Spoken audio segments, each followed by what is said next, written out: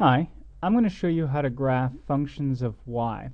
I have two up here right now. I have x equals y minus 1 squared minus 2, and I have another one over here, which is x equals the square root of y.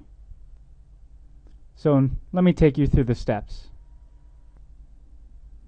Step 1, we're going to set them up as x equals f of y. Now I have them already set up like that.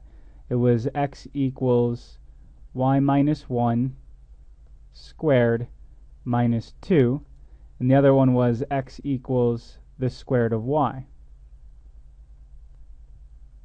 Step 2, we're going to swap the variables x and y.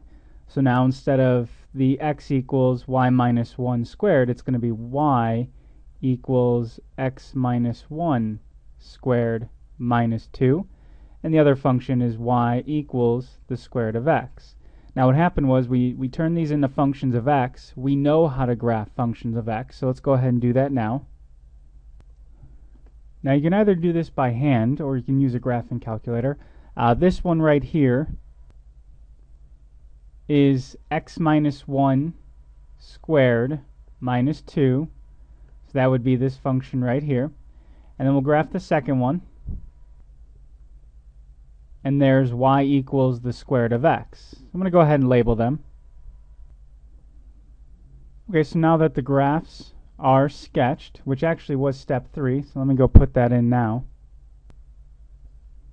And now that we graph them, we're going to move on to step 4. So step 4 is to flip over the y-axis. So let's go ahead and take our graph and do that now. So here's what our two graphs look like before flipping over the horizontal, or flipping over the y-axis. Now we're going to go ahead and flip.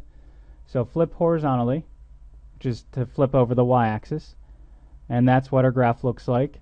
You can actually tell that it's been flipped over the y-axis. The square root function is now going in the other direction. You can also see that the functions have been turned over. So you know that we flipped it horizontally.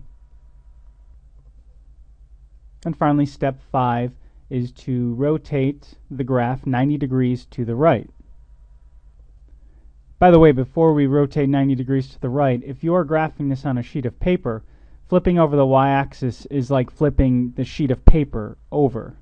And then now we're going to rotate 90 degrees to the right. So rotate 90 degrees to the right, and we have this. Now if you're following along and you were using a sheet of paper, the graph is on the other side of the paper. All you're going to do now is trace the graph that you see through the paper. And this is what you get. Now all we're going to do is relabel everything. So I've erased the functions. Now I'm just going to put in my own functions again. So we had the x equals y minus 1 squared. So x equals y minus 1 squared minus 2, and that would be this. And then over here we'd have x equals the square root of y. And now we're done. Just as a warning, if you have other functions and they are not in terms of y, as in you're not writing it in this form. For example, if I had y equals x plus 1, yes, we can put this in terms of y, but we know what this looks like. So what you're going to do is, after you graphed all your functions of y, and you did your flip over the y-axis and then rotate 90 degrees, this is what your graph looks like. Then you can go ahead and then graph y equals x plus 1, which would look something like this.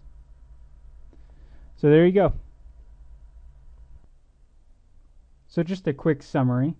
If this is the graph that we want, now these are all functions in terms of y, what you're going to do is you're going to swap x and y. So you can see here that I swapped x and y. And now these are graphs that I can, or functions that I can graph. So this is my parabola. And then you can see that this right here is my square root function. After that, you're going to flip over the y-axis. So if you're doing this on a sheet of paper, you would just simply turn over your sheet of paper, and you'll get something that looks like this. Now, if you're doing this on paper, The graph's going to be underneath, so you can see through the paper, but this is what it would look like. And then finally, we're going to rotate 90 degrees to the right. Now that we rotated 90 degrees to the right, this is what we get, which does match the original graph that I was trying to find.